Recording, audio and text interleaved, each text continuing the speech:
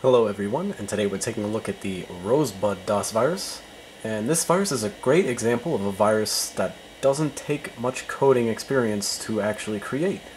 Because in the late 80s and early 90s, the virus Jerusalem was incredibly widespread and infected thousands of PCs all across the globe. And as such, the source code invariably got released at various times in books or on BBS boards, and people would download it and tinker with it. And this virus is one such example of a Jerusalem clone, as you would. There's many variants of Jerusalem just because it was so widespread, people had access to it. So when we go ahead and run the virus, you see that it is claiming itself to be the Jerusalem Rosebud virus, but it might as well just be the Jerusalem virus because the only thing it changes is when it activates. So if we look at exe files, it will infect them. So take a look at xcopy. Oops. xcopy.exe. See, it's 16,930 bytes. When we run it, the virus infects it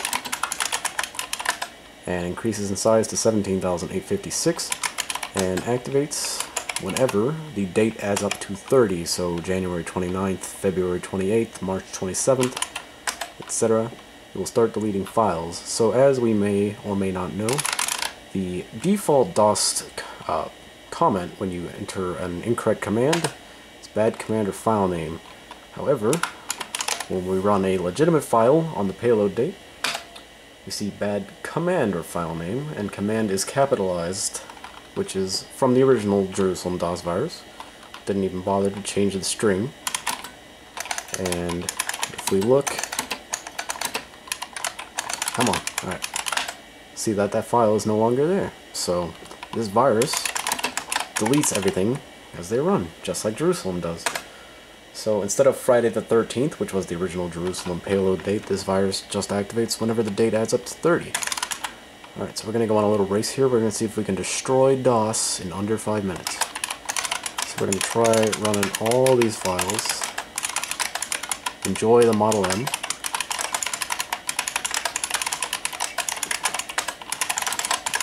Gotta keep looking, see the list getting smaller.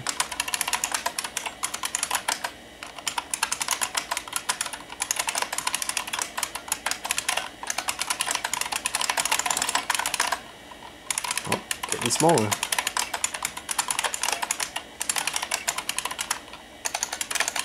Come on.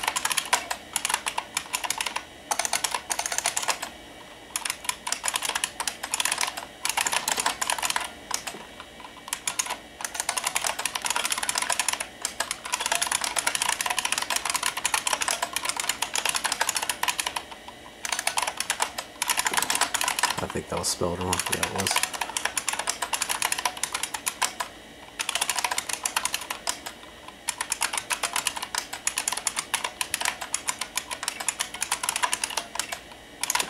Alright, what do we got left? We got 3 things.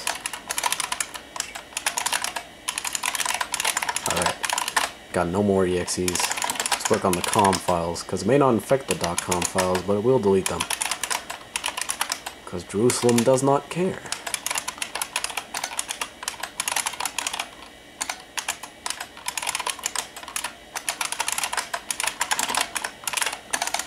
While I'm doing this, I just want to thank everybody, by the way, for your great response to my Swiss Next presentation. Seems like a lot of you guys really enjoyed it, which is great. So we'll delete the command interpreter. So the DOS directory is looking pretty empty. If we look in the main directory, we'll delete command interpreter. Oops, it's gone. So that kind of breaks DOS when you delete the command interpreter. So if we try to restart, it's not going to work very well. If I'd done it in a different order, I could have deleted the virus executable just right off the machine. So that's one way to disinfect your system from the Jerusalem virus, or the Rosebud virus. You can just delete every single file off of it. And then you won't be carrying the virus anymore, but you won't be carrying any programs either, so I guess it kind of works itself out in the end. So our command interpreter is gone. It's not going to come back out of thin air. And that's really about it for the Rosebud DOS virus.